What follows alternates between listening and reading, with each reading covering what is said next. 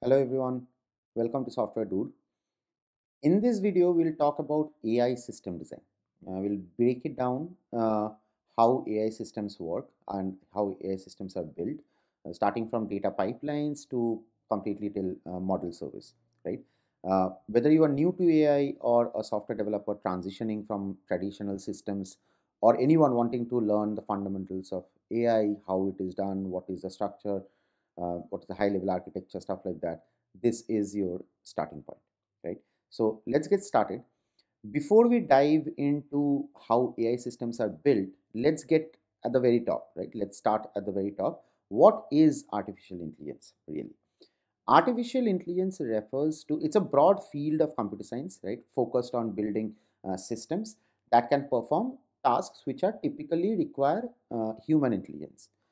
Things like understanding language or recognizing images or making decisions, so to speak, right? Now, artificial intelligence is a broad concept, but internally it can be divided into, like, this is how it is. Artificial intelligence is the broadest concept. Inside that is machine learning. Machine learning is a subset of AI, right? Now, most of the AI we see in the real world today is actually machine learning or ML, right? Rather than like programming rules by hand, what ML does, it teaches computers to learn patterns from data, right? So the more examples you give it, the better that model gets, right? And even inside that is neural networks or deep learning, right, which is a subset of machine learning, right?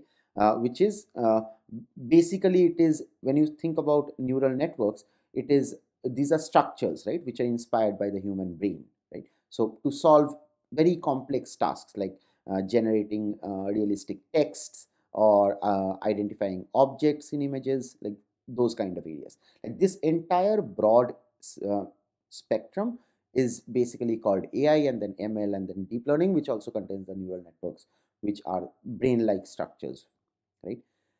Now, what is the difference between a traditional system and an AI system, right? So it is important to understand that, so that we can correlate how different steps or life cycle of building a traditional system versus an AI system is fundamentally different, right?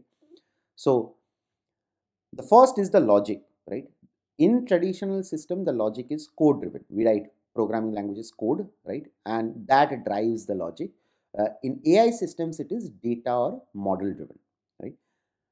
The output in the traditional system is deterministic, because the code that you write is what it will work towards, right? You will hear these terms called deterministic or predictable, right?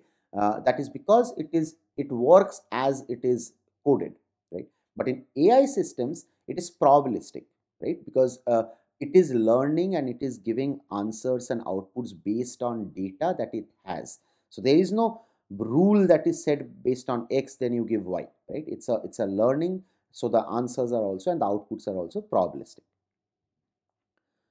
The life cycle is a bit complex, and that is what we'll also go in depth in, where we'll discuss the high level architecture. Is in the traditional system, you basically build and then deploy, right? Obviously you test and stuff like that, but you build and deploy. But in AI systems, you first collect the data, right? You then train the AI system, the model. Then you deploy the model. You monitor, sanitize data and stuff like that, and then you again continue to retrain, right? So the life cycle is very different to make the system, the AI system, even more uh, uh, ready with data, right? So that it can serve answers more realistically, right? Testing, in the traditional systems, you all must be knowing unit testing, integration testing, regression testing, like these are the kind of system testing that is there. In AI systems, it's more statistical testing, right? A/B testing, data validation, because a lot of the game is around data.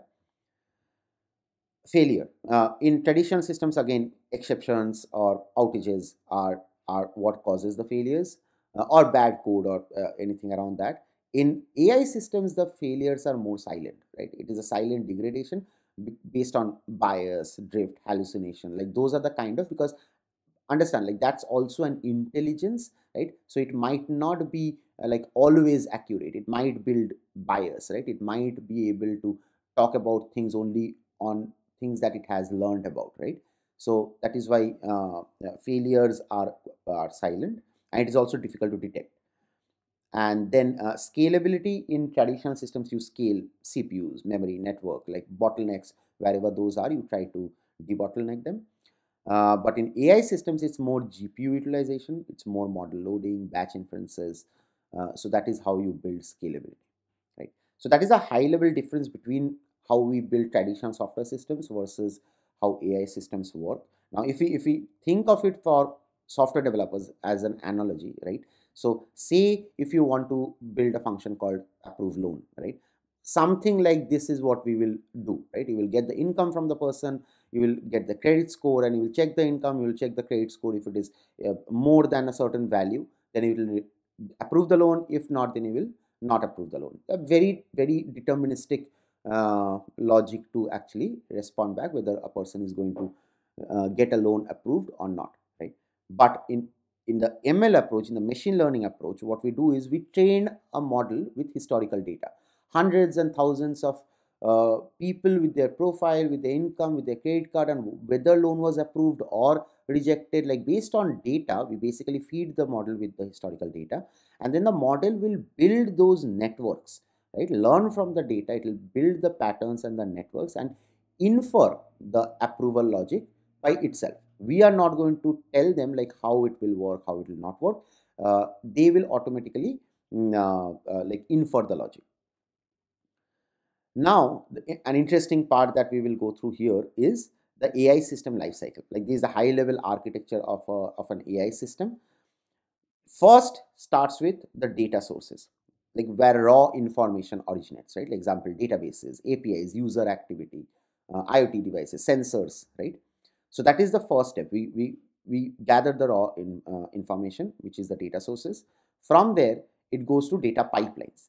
Data pipelines, basically they process those are the processes that basically collect, clean, transform, like move around data to the next stage. That is the pipeline, right? Now, from the data source, we go to the data pipeline. From the data pipeline, we build feature engineering. That means basically we transform the raw data into meaningful inputs, which are, we in technical software world also we call them features, which can be used by the models, right? Then there is model training, right? Like we use historical data to teach the model how to make predictions, right? That is a training part of it. After that, we do model evaluation, right? Now the model has trained. Now, so after that, we assess the model's accuracy, fairness, right? Like general ability, like to answer questions before it is really deployed, right?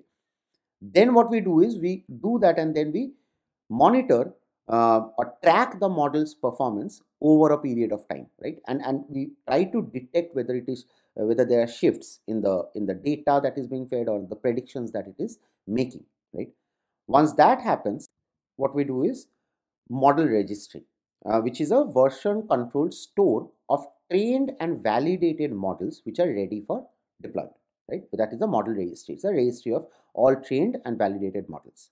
And then finally, we do model serving, which is basically which exposes the model via APIs to serve predictions in real time or in batch, right? Which is basically then used by customers, right? So this is the high level life cycle of a AI system, right? High level architecture. Now let's talk about what are the types of AI and how they are served. This will be an interesting slide because a lot of things are going around in the world that you might be hearing, but what are the all the types of AI? So the first is the predictive AI. This is the most common and beginner friendly AI, right? It basically helps you predict something, like whether a transaction might be a fraud or what sales will be next month. Like these models often run as APIs, right? Or reports, or are fairly easy to serve, basically. That is called predictive AI. Then there is classification AI. Classification AI, here AI is acting like a decision maker. Like, is this email a spam, right? Is this image a dog or a cat, right? So we give it labeled data and it learns to sort things into categories, right? That is called classification. Okay. Then there is perpetual AI. This type of AI, this type helps machines sense the world, right? Like they can hear, they can see, they can even feel at times, right? Like think about face ID or speech recognition, right? These models are much larger. They usually need GPUs to serve very efficiently. Then there is generative AI. This one you might be already aware of. This is the one everyone is talking about, which is basically models that create things, right? Texts, images, code, right? These are the chat GPTs of the world, so to speak, right? They often require a lot of compute, and some use also external knowledge bases for giving better answers, right? Then there is reinforcement learning. Reinforcement learning, these models learn from trial and error, right? So, like training a robot or a game agent to figure out the best moves, right?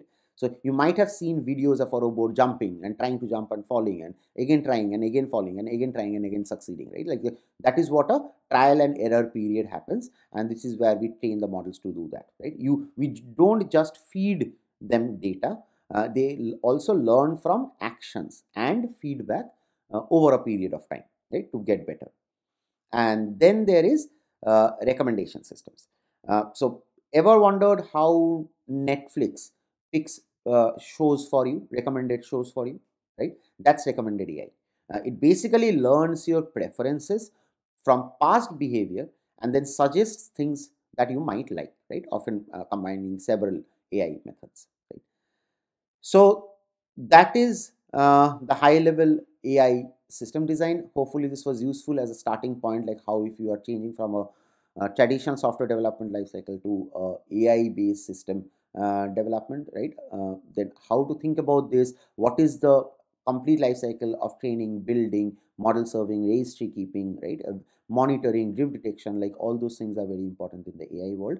And then depending on the type of AI, there can be different ways of using AI to give different kinds of capabilities, which are the types of AI that we have mentioned here, right? Which, like depending on which area you are working on, that will be the type of model that will be used, and that will be the type of serving method that you might have to implement to or have to use to serve, to make the model serve requests from customers, right? So hopefully this was useful. Thanks for watching.